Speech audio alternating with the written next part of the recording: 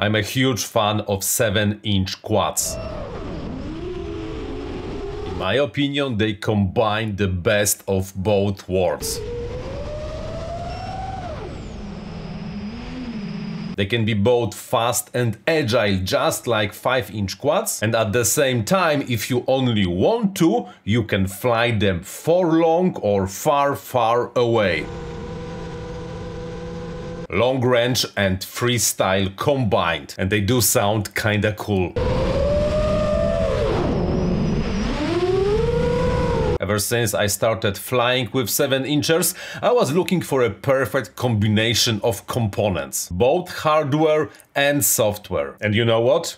I found it. It's called the Pirx HD.7 Long Range, and it's my ideal 7-inch quad.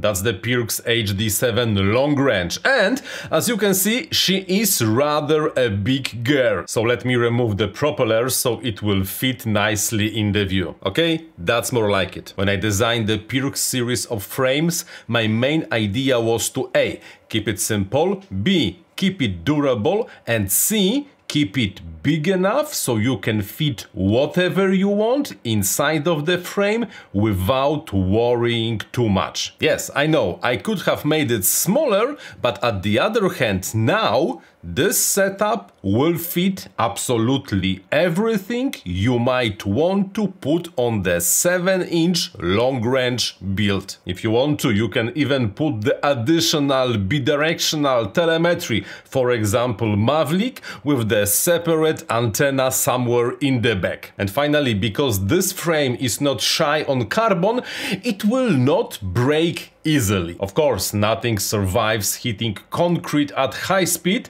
but if you do not hit concrete, you should be fine. Arms are 6mm thick, the bottom plate is 4mm thick, and both top plate as well as the front and rear extensions are 2mm thick. The front section will accept any camera you want to, both analog and digital. In the middle section you get 32.5mm between the decks, so any height of the flight stack will fit, and you will even have enough of the space left to fit anything you want, like a buzzer between the flight controller and the top deck. And finally, in the back you get 25mm between decks and enough of the rooms to fit any type of the VTX you want to. Vista, full-size air unit, O3 air unit, walk snail, analog, fits absolutely everything. And because it's a long-range capable quad, in the back there is of course a GPS and a magnetometer module.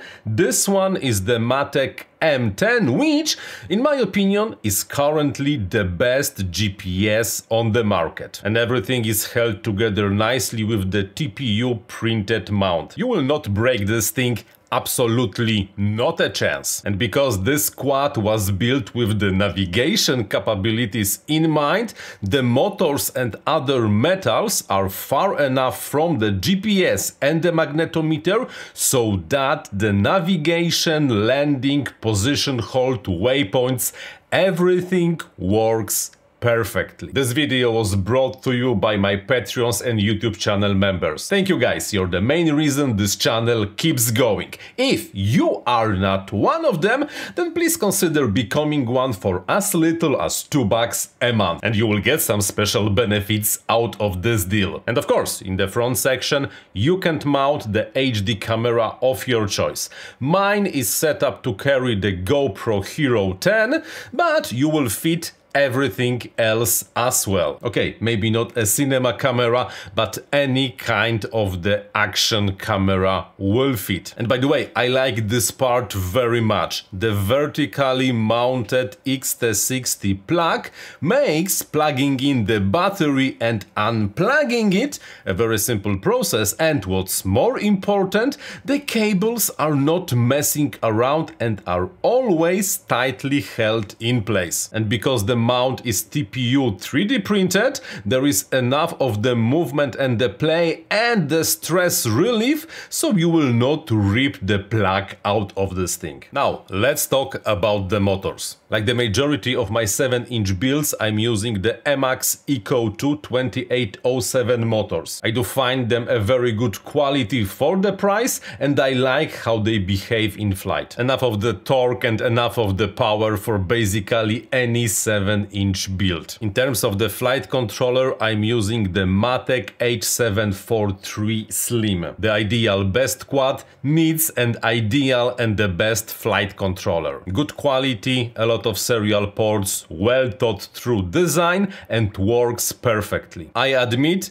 I went too far with this design, because this design has the Foxy Reaper 65 amp ESCs on board. And you really do not need a 65 amp ESCs on the 7-inch quads. But I decided I want to be on the safe side of the things, so this is why 65 amps ESC. But between you and me, 35-40 amps would be absolutely enough. The propeller unloads, the battery sucks, and you cannot really pull that much of the current for long enough to fry the ESCs. You will find a list of all the components used in this build in the description of the video. And especially I recommend the frame, because if you buy the Pirx HD.7 Long Range, you do support the FPV University and my work on YouTube. And finally, the 7-inch propellers. The HQ Prop 7x4x3 is, in my opinion, the best 7-inch propeller on the market. This is just the best and the most universal one. Nice flippity-floppy, nice endurance, low noise and very little vibrations. And also they can survive quite a lot of beating before you have to replace them. Don't look for anything else for the 7-inch builds. And that, boys and girls, is my ideal 7-inch quad. Yes, this one is built for the long range usages, but it can do flippity-floppy absolutely not a problem. And if you want to, you can even fly this thing through gates and pretend you are racing against the 5-inch drones. You will lose, but you can pretend. If you have any comments about the build, please write them down in the comments section of this video. Let's have a nice discussion on the subject. And you know, let's increase the YouTube engagement rate. Here's the next video you should watch. This was the FPV University. I'm Paweł Spychalski. Thank you very much for watching, and like always, happy flying!